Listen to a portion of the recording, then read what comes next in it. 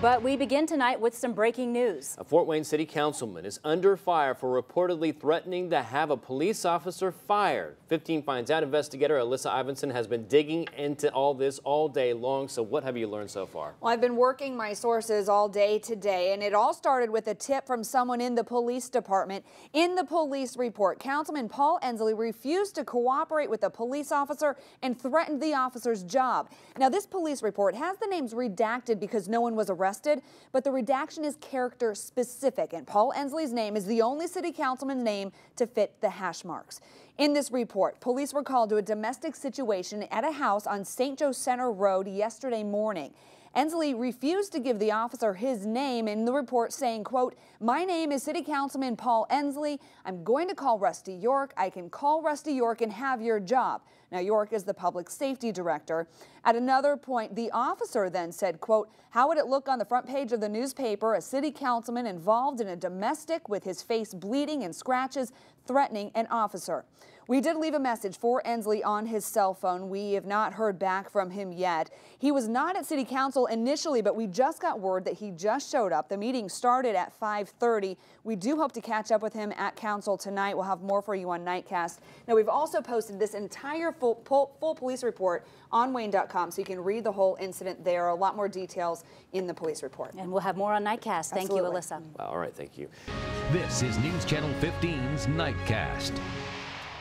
There are new developments tonight in a councilman controversy. A police report says Fort Wayne City Councilman Paul Ensley threatened a police officer's job, but tonight he told us that is not the case. News Channel 15's Alyssa Ivinson first reported the story at 6 and kept working on it all evening, even confronting Ensley at tonight's council meeting. Alyssa.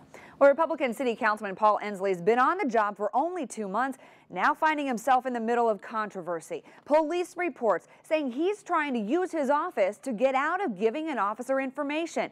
But new tonight, Ensley sends us a video he took that he says proves otherwise. Sitting at the council table, Paul Ensley's injuries clear, and he announces at the meeting that he was a victim of a domestic violence situation. I appreciate the courtesy and professionalism with which the Fort Wayne Police Department handles these matters. Thank you. But just hours after council, Ensley sent me an email calling the officer involved hostile. This after we confront him about the police report that says he threatened to get the officer fired. I can call Rusty York and have your job. You didn't say that? Certainly not. Why would the police report say you did? I have no idea. How did you get the injuries that matched the police report? I'm unable to comment on that at this time. Police called to a domestic situation at this house on St. Joe Center Road around 7:30 yesterday morning. Ensley tells us he took a video of that encounter. Confident that the audio recording will shed some light on the situation. Can we get a copy of that?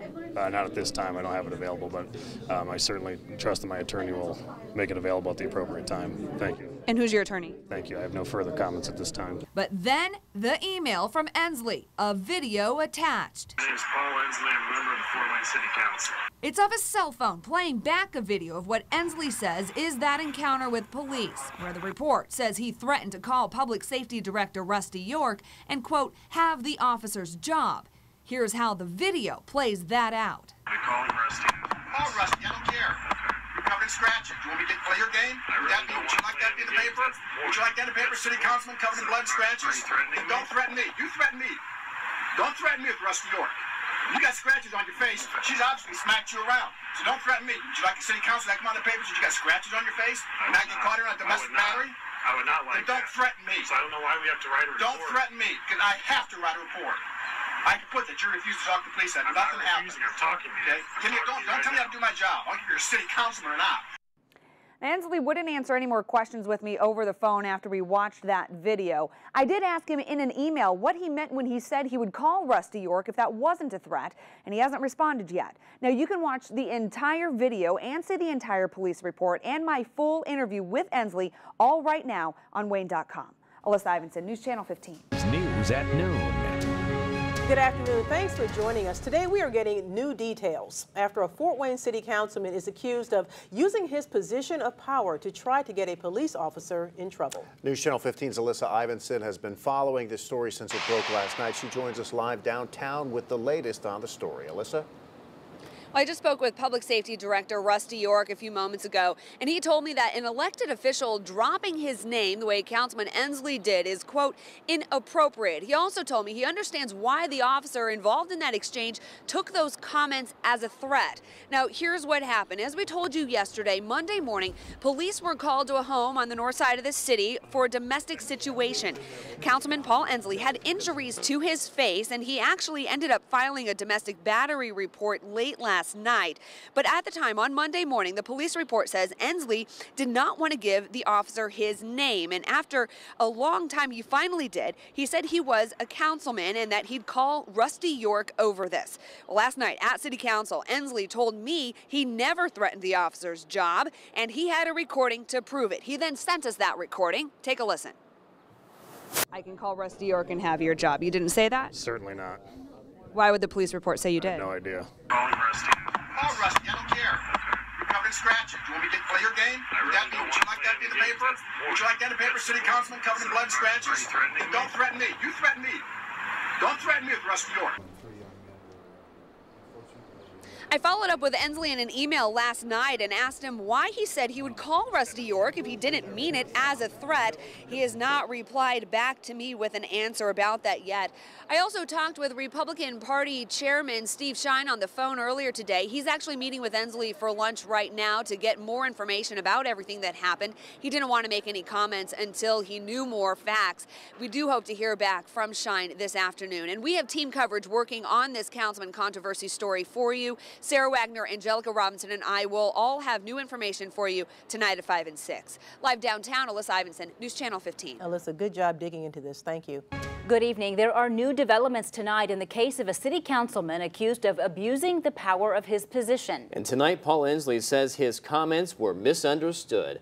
He sat down with 15 Finds Out investigator Alyssa Ivinson today, and this is the second time you've actually talked to him trying to get some answers. That's right. I caught up with Ensley last night after City Council. We showed him the police report where he was quoted threatening a police officer's job when the officer was responding to a domestic disturbance Monday morning. Ensley was adamant that he did not say that and that he had a recording of the incident that proved it. In Ensley's video he sent us, he does say he'll call Public Safety Director Rusty York, but he didn't say what the rest of the police report said, that he'd, quote, have the officer's job. Then this afternoon, Ensley spoke to me in more detail, saying he had requested a supervisor to be called to the scene and the officer did not radio one. He says that's why he told the officer he would call York. In the video, you can hear the officer take that statement as a threat. Now, I also sat down with Public Safety Director Rusty York today, and I asked him what he thought about Ensley dropping his name during an encounter with police. I can only say, for a public official, I don't think that's very appropriate.